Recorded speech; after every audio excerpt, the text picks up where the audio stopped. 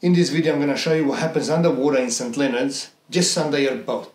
This is all recorded in month of April 2021.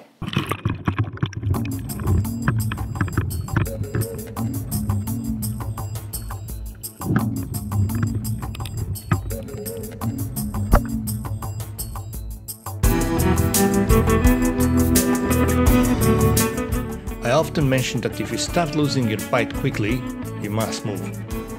Well, this is it. If you fish on top of the grass, this is what's happening under your boat.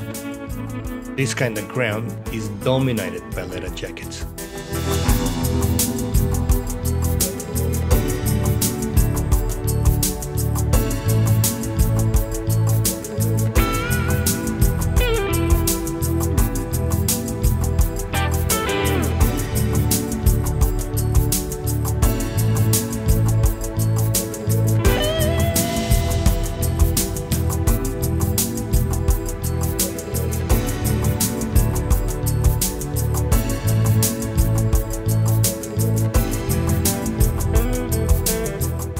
It's always a good idea to drop a squid jig just behind the boat.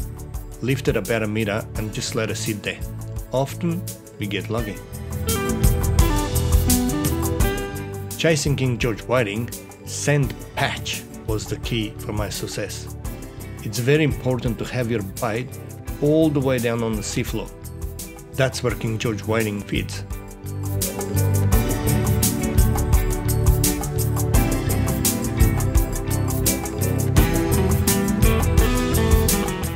If you have it a meter off the ground, you will be taken by leather jackets, yakas, domiraf, etc.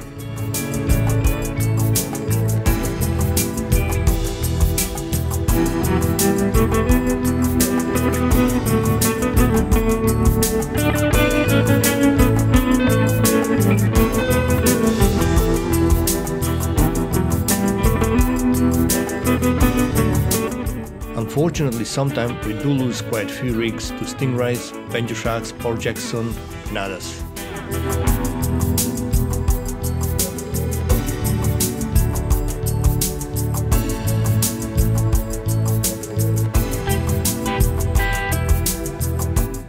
Sometimes it's good to have the belly bucket under the boat so all the small fish comes to it, and then you cast 15 meters behind your boat so you can catch King George whiting.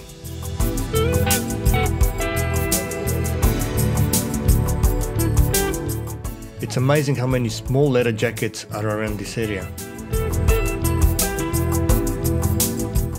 Tommy Ruff is another species that you may often come across at St Leonards.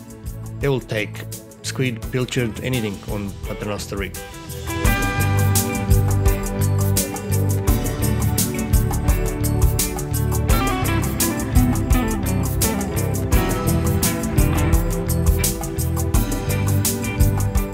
Spider crabs can be a bycatch as well.